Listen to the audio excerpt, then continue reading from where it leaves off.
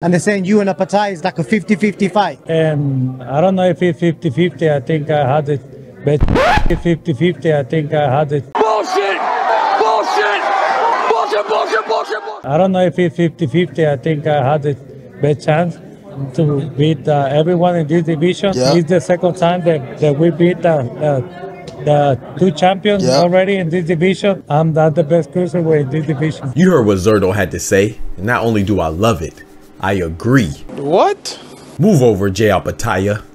Now, before you get your little panties in a bunch, let me explain. If I tell you I'm good, probably you will say I'm boasting. If I tell you I'm no good, you know I'm lying. Yo, what's good, Boxer Talk family? It's your boy, Dr. PGNGM. Praise God to get money back for another YouTube video.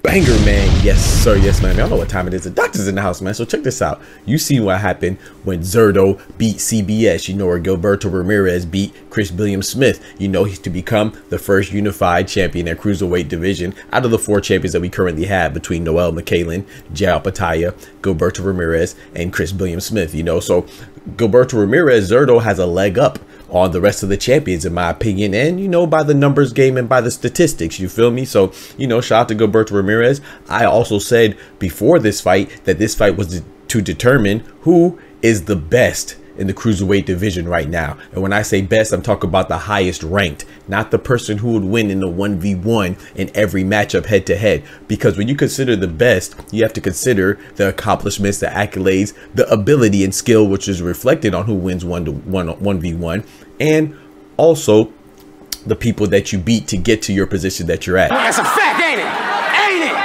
All right, then. So, of course, who I think will win in the cruiserweight division, man, that's a good conversation. And me personally, I think Jai Opetaia would beat the other champions. However, just because I think that that's the beauty in boxing, right? And beauty of sports and competition. You have to prove it on the field, on the court, or in boxing, in the ring. So, to me, when we have to grade these great fighters, you know, we have to rank them, and by ranking system, other things are contributed, other things are factored in and calculated that contribute to your position. And for me, having 2 pieces of hardware out of the 4, you know, half 50%, to me, that's a very, very great accomplishment, and that's what Zurdo has. So to me, Zurdo is a #1 cruiserweight right now as far as ranking, and I'm gonna tell you why. Because Gilberto Ramirez, you know, like I said, he beat Chris Billam-Smith most recently, but before that he beat Arsen Goulamirian, who was an undefeated champion. You know, that's how Gilberto Ramirez acquired his first championship, then went on to beat Chris Billam-Smith, who was not undefeated, but he only had 1 loss prior to, and that was to Richard Riakapori, and he beat him after he lost to him. So he avenged that loss, and a lot of people will say, hey man, that's better than being undefeated. Hold on.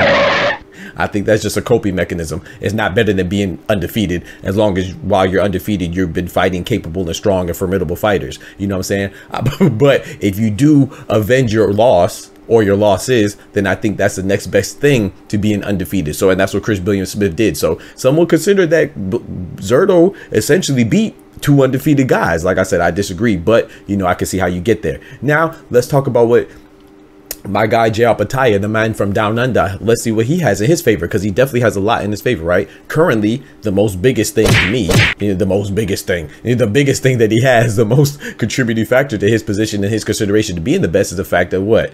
He is the Ring Magazine cruiserweight champion. So he has that for him, right? And you know, they have their own ranking methods and their methodology and grading criteria and rubric that they use to score these things and rate these things, you know. And he also did beat Marish Bradis. And why is that important? Because Marish Bradis, you know, when Jai Opetaia beat him, he became the lineal champion because he beat the guy, and Marish Bradis, who beat the guy, you know. And I think that's very important as well when you consider these rankings, you know. And let me give you another example, like Artur Beterbiev, right? He was considered by a huge populace, you know, that he was considered the best light heavyweight when it was him and Bivol before they had the unification. Obviously he's #1 right now because he won the light heavyweight undisputed championship against Bivol, but they're both undefeated. Excuse me, but they were both undefeated prior to, and Artur Beterbiev beat Alexander Vazik, who was the lineal champion, because he beat the guy who was the guy, and Adonis Stevenson, you know what I'm saying, Superman Stevenson, the great Haitian-born Canadian fighter, you know, dude was a beast, right? So now we have Beterbiev beating him, and not only was he the lineal champion, he was also the champion who had more hardware. He had the higher quantity of belts when compared to Bivol's only one, you know? So that's why he was widely considered the best over Bivol, you know, before they had their head-to-head clash to determine who was undisputed. Now, the thing with Jai Opetaia, he doesn't have the majority of the hardware, but he does have the lineal champion, and a lot of times the lineal champion is directly, directly related to who gets the Ring Magazine belt, you know? So Mairis Briedis is a good fighter too, right? Mairis Briedis only lost to the man, the myth, the legend, and Alexander Vazdik prior to losing to Jai Opetaia. So he only had one loss, and there's no shame in losing to Alexander Vazdik, right? You know, he's top 3 pound for pound, whether it's him, Terrence Bud Crawford, Naoya Inoue, those three are interchangeable. They're both phenomenal, great, legendary fighters, all-time greats, you know what I'm saying? Being undisputed in 2 different divisions. So him beating Mairis Briedis is a hell of an accomplishment. In fact, Mairis Briedis only has 3 losses, 1 to Alexander Vazdik and 2 to Jai Opetaia. You dumbass. However, you know, Gilberto Ramirez, to me, even though he beat Mairis Briedis, he wasn't Mairis Briedis' first loss, right? But, you know, Gilberto Ramirez was Arsen Goulamirian's first loss. And, you know, Mairis Briedis, he only had 1 loss. Chris Billam-Smith only had 1 loss too, right? But Chris Billam-Smith, he avenged that loss, right? Remember we were talking about being as close as you can to undefeated by avenging your loss? Mairis Briedis never avenged his loss to Alexander Vazdik. Sorry. Alexander Usyk, excuse me. In my personal opinion, when you consider all these factors and you consider the fact that Gilberto Ramirez, Zurdo, is the first to have 2 of the belts, the first to unify, then I think when you're ranking these guys, that he is the best. Now, I will say this though, who wins between Jai Opetaia and Noel McCalin? I'm going with Jai Opetaia, but I also think Zurdo beats Noel McCalin too. Now, this is the troublesome part, right? When you talk about Jai Opetaia versus Gilberto Ramirez, who wins? I disagree with Gilberto Ramirez. I do think it's a 50-50 fight. I don't know if it's 50-50. I think I had the best chance to beat everyone in this division. But if I had to pick one, I would lean towards Jai Opetaia. I do think that he's a better fighter stylistically. I like that matchup in favor of him. However, when you talk about who's the best, right, it's more than just who you think will win, because at the end of the day, no matter if I think Zurdo beats Jai Opetaia or Jai Opetaia beats Zurdo, you still have to see it. So there's no way to tell definitively who's the best. You know what I'm saying? So there's still a question mark there. But what's not a question mark? Who has more hardware? There's no question in that. That's Gilberto Ramirez, the unified champion of the cruiserweight division. So in my opinion, from where I'm sitting, I agree with Zurdo. Right now, today as it sits, Zurdo is the best cruiserweight. I'm not the best cruiserweight in this division. You know what I'm saying? Let me know in the comments what y'all think about that. Do you disagree with me? Do you think that Ring Magazine trumps everything, that Ring Magazine title? Do you think Jai Opetaia is still the best, or whatever, however you want to call it, man? Hey, there's no shame.